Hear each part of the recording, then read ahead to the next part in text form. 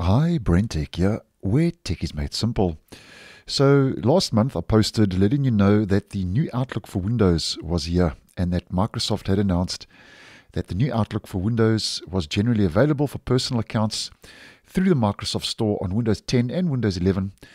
And that would be with the September 26th Windows feature update, also known as the Moment 4 update. And I'll leave that video down below if you'd like some more info. Now, just to let you know about a small yet maybe a significant change when it comes to the new Outlook, because it has a new logo. And I'm only seeing the new logo on Windows 11 at this stage and not Windows 10. So if we just head to our Start menu, All Apps, and we head down to Outlook. First of all, just to also let you know that the preview logo that was on the actual icon in the Start menu has now been changed to New. So that seems to have now sorted itself out. And now when I launch Outlook, it happens very quick, but you will see the new logo. There we go. And the little animation. So that's the new logo and animation. Now, just to kind of slow things down a little bit, I'm going to head over to one or two screenshots I took prior to posting.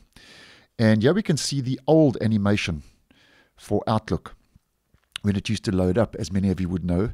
And if we head to the next, that's the new animation. So we can clearly see that there is a little bit of a difference when it comes to that animation on the load up screen and the actual new Outlook's logo. And at this stage, as mentioned, only available on my Windows 11 device and not my Windows 10 device, but just wanted to bring it to your attention as it looks like a little bit more of a more modern user interface with a bit of a Material U kind of visual redesign and fluent redesign.